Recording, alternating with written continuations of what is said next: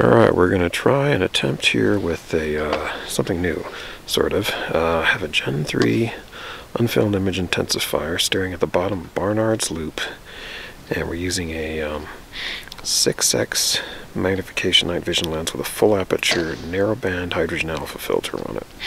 So here at Mt Pinos on a somewhat chilly November evening, and we've got the Orion Nebula above us near the top of the field, kind of bright, and then below you can see, if I move things around, that's the bottom of Barnard's loop. Now I'm going to sweep around here and follow Barnard's loop around the east side of Orion. It's kind of going vertical now, and then if I slide back, you'll see the 3 belt stars, and the one in the center is Alnitak, and you've got the Flame Nebula to the upper left of it, and the HorseHead tipped sideways to the lower left of it, kind of.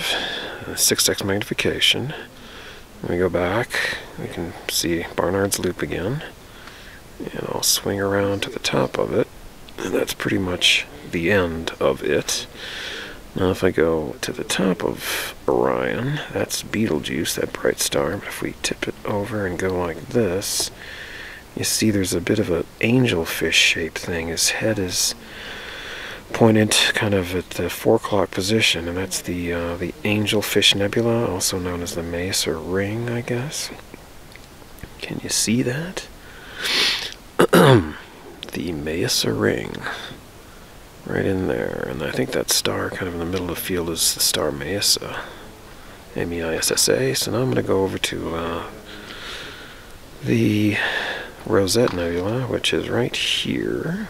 Pretty obvious, kind of looks like a little rose, green rose in the middle of the sky. Very easy to see. Not sure what constellation that's in, Monoceros maybe. But that shows up at 6 magnification, and then we're going to go down to the Seagull, which I believe is in Canis Major. So I'm going to drop down to the southern horizon, and there it is, the Seagull. Head kind of to the, say, 2 o'clock position, and the wings are kind of going diagonally from like 11 to 5 o'clock. That is the Seagull Nebula. All at 6x magnification, 108mm f1.5 lens, and a 10nm full aperture narrowband H-alpha filter, Gen 3 unfilmed image intensifier, Sony Alpha 7S camera, set to 1/30th of a second shutter, ISO is 4000.